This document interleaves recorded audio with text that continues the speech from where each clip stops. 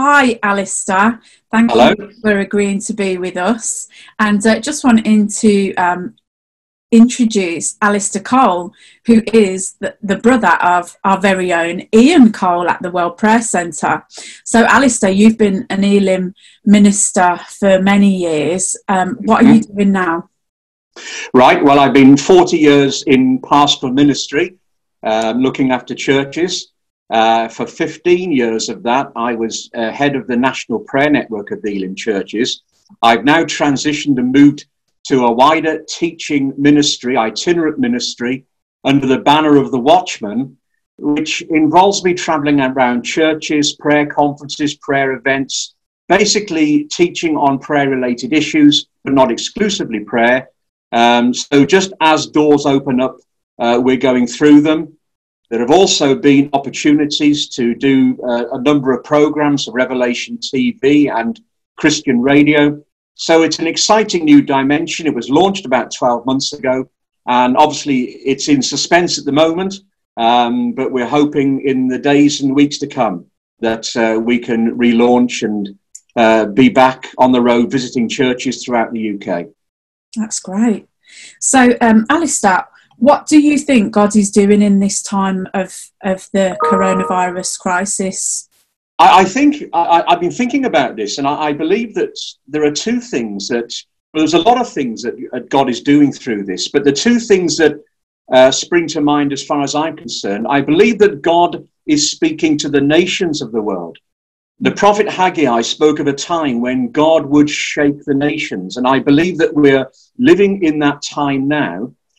There has been a lot of speculation that this may be the beginning of what the Bible calls the Great Tribulation, the period leading up to the return of the Lord Jesus Christ. I don't believe that we're in that period, but I believe that this pandemic is a warning to the nations that that time is sometime in the future when the world will see the awesome judgment of God on an unparalleled scale. So I believe that this is a warning to the nations, and it's a clear sign, a clear indication that we are living at that time. The Bible talks about the last days leading up to the return of the Lord Jesus Christ. So it's a very clear message that God is speaking to the nations, but I believe also it's a very clear message that God is speaking to the church, in that this is a time of massive preparation. Amazing doors of opportunity have opened in recent weeks. People who would never darken the door of a church are engaging, are hearing the gospel. There are literally thousands of people coming to faith in Christ. And I believe that what God is saying to the church is it's preparation time for what may be a great outpouring of the Holy Spirit sometime in the future, when people respond to the gospel and acknowledge Jesus Christ as their Lord and Savior, but also a call to the church to get back to the task of preaching the gospel in the power of the Holy Spirit. Also, tremendous levels of prayer are being entered into. And I'm talking to colleagues and leaders and Christians who are saying that through this period, God has given them a greater love for the Word of God and for devotion and reading the Bible, and also a greater appreciation of corporate fellowship. When you're cut off from it, people are beginning to appreciate the value of the gathered local church. So I think it's those two things, really, Natasha. So do you think we're beginning to see signs of revival in our nation and the nations? And if we are, how can we as Christians pray for that to happen? Yeah, I think there is certainly a sign that God is moving. There are divided opinions as to whether we're on the cusp of a revival. And I think the question is, what exactly is revival? We need to define that. So, for example, if we were back in the 1960s with Billy Graham preaching to 120,000 people in Wembley and thousands coming to faith in Christ, many at that time said this is revival. Now, it wasn't. We thank God for it. But to me, revival is a supernatural flood tide of God's power that people outside the church realize that God is moving.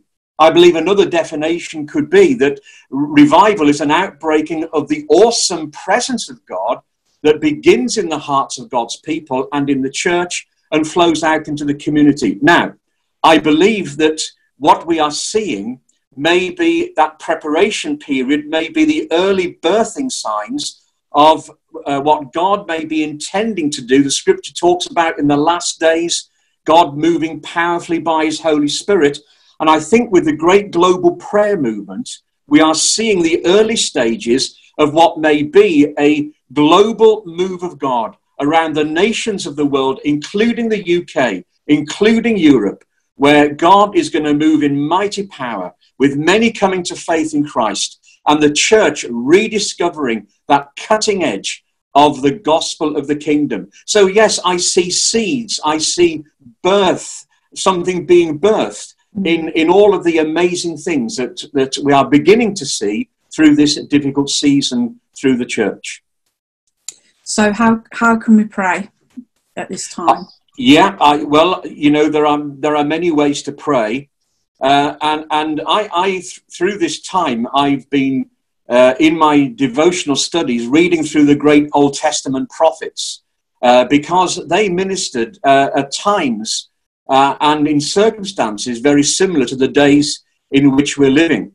And one of the characters I've studied is the great prophet Elijah, who God called to warn the nation of Israel at a critical time in the history of that nation. The nation had turned against God, were worshipping foreign gods, and God raised up Elijah to give a warning and to say, unless there is a turning back to God, then God's judgment would come. Now, that culminated in an incident when Elijah prayed on Mount Carmel, and he's praying, the context of his prayer is that God would renew the spiritual fortunes of the nation of Israel.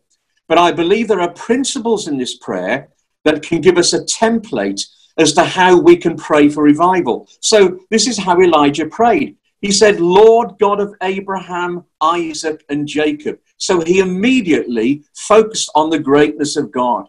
He said, let it be known this day that you are God in Israel, that I've done all these things at your word, and that this people may know that you are the Lord God. Now, that awareness of the greatness of God and the lordship of Christ will come as people reflect upon the message of the gospel. And then Elijah, having prayed that God's presence would be manifest, he says, Lord, turn their hearts back to you again, that this people, that this nation may know that you are the Lord God.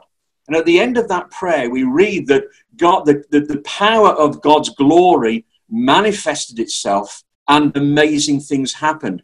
So I believe that prayer recorded in 1 Kings chapter 18, verses 36 and 37, can be a template as to how we can pray for God to move in our nation, and that once again there'll be an awareness of the greatness and the glory and power of our Lord Jesus Christ. Amen. That's great. Thank you, Alistair, for taking time out for us to interview you. And lots of food for thought there. So, hopefully people will go away and keep this in prayer. Thank you. Lovely to be with you. Thank you.